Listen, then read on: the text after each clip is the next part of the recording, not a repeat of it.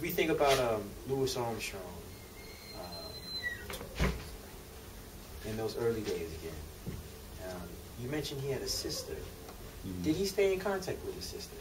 Yeah, he did. I'm not sure. I think his mother died when he was living in Chicago, mm-hmm. And I think the contact probably lessened. But he did.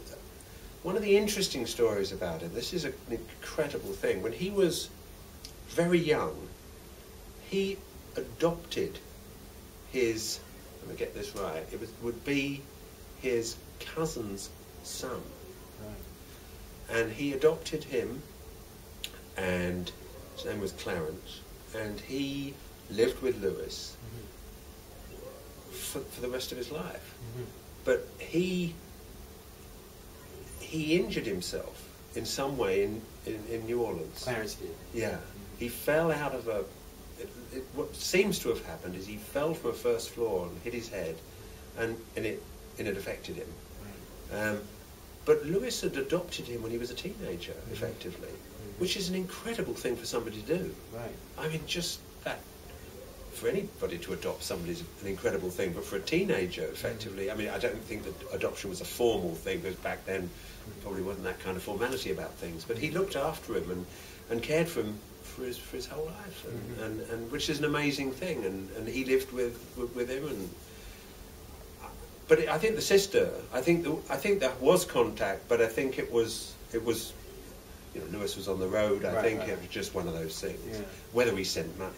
Knowing him, he probably did, but I never researched into that area of his life. Did he have kids? No, mm-hmm. No. Mm-hmm. So that was an interesting. Mm-hmm. I mean, he was certainly no saint.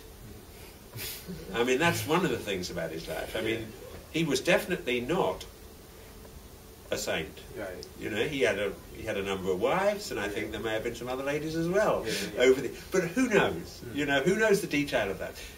And if it was now, of course, we'd have paparazzi following him and stuff going on, and strangely, I think it would have detracted from him. Mm-hmm. He wasn't a saint, but that doesn't. When he's playing his music, what's that got to do with it? Yeah, exactly. You know, that's his personal life. And, you know, now we live in a world where everybody thinks they have the right to know everything about everybody's life. I'm just asking questions, though, man. I'm curious. I was like, I'll never get to ask these questions. No, I don't mean from you. I mean more in the bigger sense. I mean the bigger sense. You know, I mean, the fact of the matter is, throughout his life, he smoked marijuana every day. It was only latterly he stopped. And he smoked marijuana and took laxatives.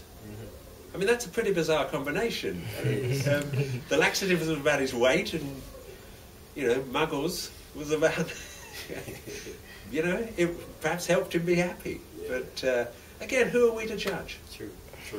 Let's go back to his performance career. Now, did he write a lot of the compositions, or did he have writers, like, working with him? I think he was typical of that era where, you know, it was the old Tin Pan Alley kind of syndrome where, you know, if you were a performer, people would come and sell you songs, effectively. You know, people would want him to sing their songs.